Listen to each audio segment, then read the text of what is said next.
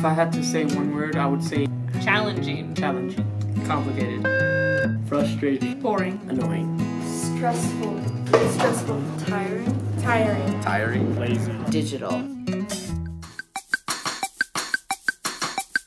lazy they become. I think that kids are so glued to screens that they sometimes forget how to communicate. Use of cell phones all the time. Unwillingness to cooperate with society. A little bit needy. Like they just want the first answer they find on their phone. How disrespectful to not only elders, but also their peers around them. They don't appreciate how easy they have it and how many things that make their lives so much easier that they have that have never been possible before. The way they dress. How selfish they are. They don't have the opportunity as much to just go out and play. They can be very disrespectful to educators or other people and think that tardies and behaving in class doesn't matter. So much digital. They're a little bit apathetic. I guess like my first one would kind of be having feeling left out, money, procrastination. I would say Getting up early in the morning, having to wake up early to go to school. waking up early for school, waking up early, love life, Puberty, dealing with drama, having a lot of drama, drama, having people that like you but you don't like them back. having to talk to people that I don't really like. I like you, don't worry. school, not getting enough sleep,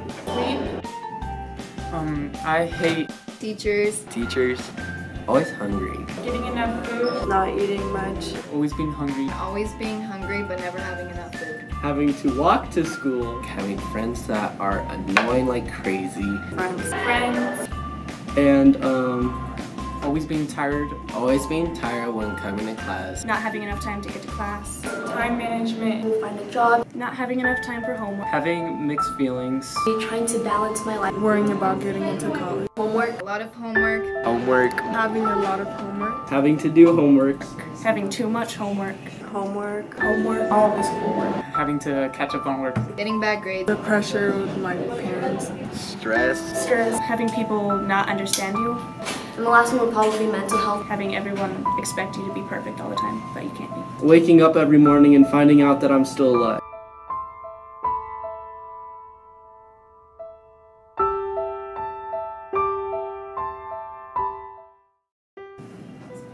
If I had anything to say to my parents so that they would understand me more. I guess I would tell my parents We should help each other out. To have patience with me. That I don't always have time to balance homework and schoolwork and chores. I don't always have enough time for everything, so if I'm behind on a few homework assignments, that's why. Don't give each other up. Because I'm not always going to get it perfectly. And like keeping up with everything all the time. But I do try to get caught up as fast as possible. I do my best. That I always do my best. I'm going to try my hardest. Although it may not seem like I'm trying my hardest, I try my best, I really am. but sometimes teachers are not very nice. And sometimes it's frustrating. and that we also get stressed. But I can't be perfect. I'm not as perfect as you think I am. And sometimes I just need me time. If they don't let me make my own mistakes, I'll never learn. Because we would lose each other. Everything is about equal to what they were experiencing when they were my age. And I would want them to see what they would have done if they were in my place. But I just want you guys to know that I do it all for you.